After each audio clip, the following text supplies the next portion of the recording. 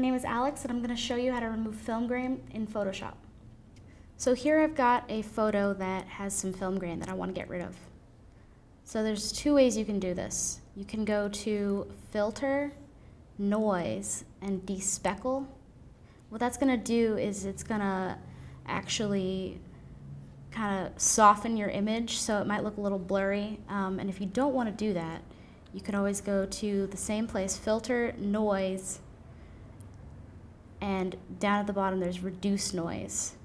And here it brings up a screen so you can play with some options. So what I do is I bring this little slider down all the way to Preserve Details because it will still get rid of it for you. It's just, it'll make it a little blurry, but not as blurry as despeckling it. So as you can see, the strength will get rid of the grain. If you want to preserve your details, you can bring this slider up a little bit, but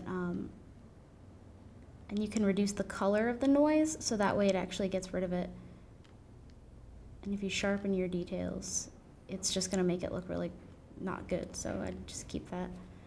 And then you say OK, and there you go. You can have some of your speckle removed, and then you can, if you really want to, you can go back into Noise and then despeckle, and it'll despeckle it even more, but it will soften the image.